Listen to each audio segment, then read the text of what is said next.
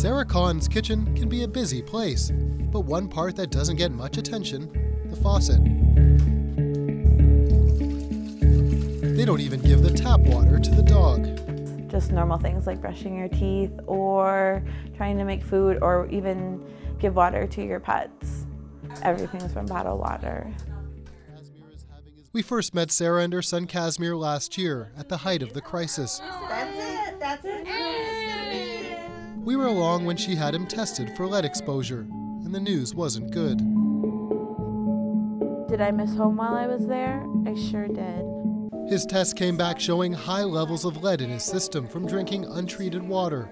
But because lead only stays in the system for 3 months, and they had been drinking it for almost a year, it wasn't clear from the test how much had seeped into his body.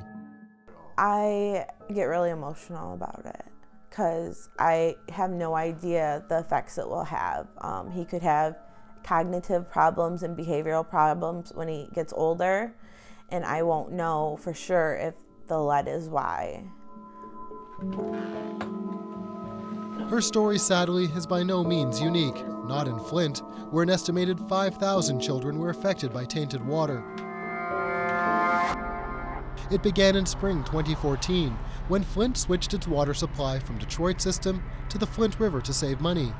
The city didn't properly treat the more corrosive river water, causing lead from the aging pipes to leach into the system. Residents immediately began reporting discolored, foul-smelling water, rashes, and reactions. But nothing was immediately done.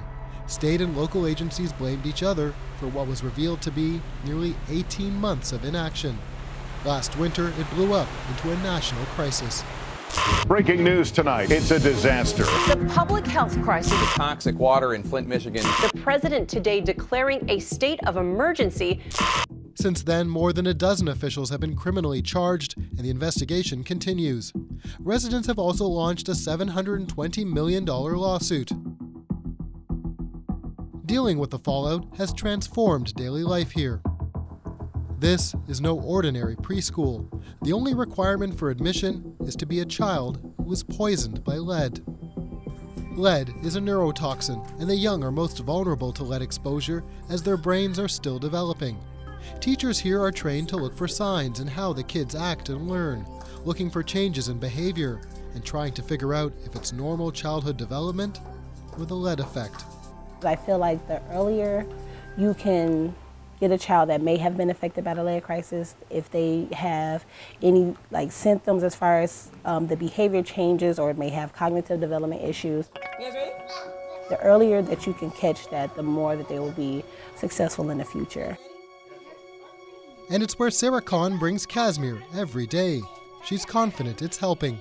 He'll come home and the way he has new skills that I notice all the time, like problem-solving skills, and he'll put his finger up and be like, I have an idea. Make no mistake, this school's existence is a bitter testament to the powerful and long-term effects of lead poisoning. There are children here who weren't even born when the crisis was at its peak. They were exposed to lead in the womb. This is one of our 4-year-old classrooms, and this is an observation window, so they can't see us out here, but we can observe the interaction with the kids. Another reality, this is one giant experiment. Our motto is play. Bob Barnett is the Dean of Education at the University of Michigan, Flint. We're really on the forefront of the research because this has never happened before on this scale. And the scale is about to get bigger. This school is maxed out with a waiting list. That's why ground was just broken for a second school. The sad irony is not lost on Barnett. On the one hand, it's some of the greatest work that I've ever been involved with, and we're helping kids who would not otherwise have a chance at getting the kind of help. But knowing what caused this is, how can you help but not be angry at a system where the trust has been eroded? Please, on my teeth. Clearly, these kids don't have that anger. As we discovered, they're just really curious, happily oblivious to the fact they may have been saddled with a handicap so soon out of the gate. Welcome to Toddlerville. So the young people are armed with... But what about the older kids, those who do know that they have been poisoned? Kent Key knows about that. He's a researcher at Michigan State's College of Human Medicine. and he's been talking with teenagers and their parents. She was sharing with me that her young son, who he normally did not have issues in school, not even with grades, and all of a sudden his grades was dropping, his enthusiasm about school was like dwindling, and so she asked me to speak to him, and he mentioned to me, he said, well, Dr. Key, they said we're not going to be smart anyway because we drank the water. Photo voice is a methodology that is used. He's come up with a proposal to help combat the sense of hopelessness he's found amongst Flint's teens and preteens. It's something he did with tobacco and kids. Give them cameras and let them document their own story, something called photo voice. I believe it will give them a sense of hope and also allow them to see that you don't have to succumb to the messaging that has been portrayed. More than a year later, normal life here still means weekly pickups of bottled water at one of the numerous distribution centers around town. It also means watching the slow progress being made on replacing the city's aging pipes.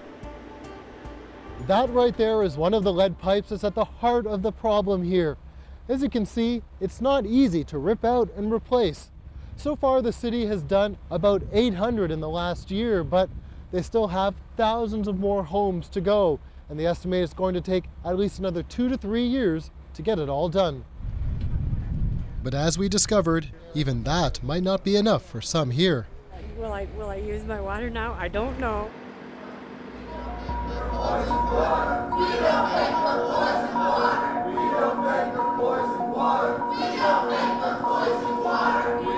There is a lot of mistrust here, aimed at every level of government. So much so that even though recent tests show the water is now safe, many residents refuse to drink it. Adding insult to injury, their water bills kept coming. And while the state did subsidize some of it, that has now come to an end. I used to work really hard to provide a way for my family, and it's not possible right now because what the water's done to me and my family. So we continue to pay for poison. In Flint, they're placing their trust in each other, that the solutions to their problems will come from within. Kent Key was born and raised here. So too was Sharnice McGee. Both feel a sense of responsibility to bring hope to Flint's families.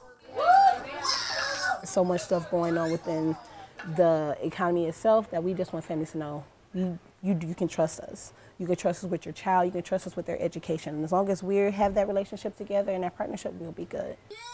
Sarah hopes that's true. And while for Kaz's sake she needs to remain optimistic, like many parents here, there's always doubt. Sometimes I wish I never moved here. Sometimes I blame myself for not realizing what was going on. For Flint residents, that nagging doubt may ebb and flow, but it will never truly go away. The only question, how heavy a burden will each child carry with them? I don't know for sure, and I'll never know for sure the rest of his life or my life, and that's one of the hardest things. They're not being honest about The answer won't come quickly. Progress here will take time, and the true lead effect won't be measured in months or years, but decades.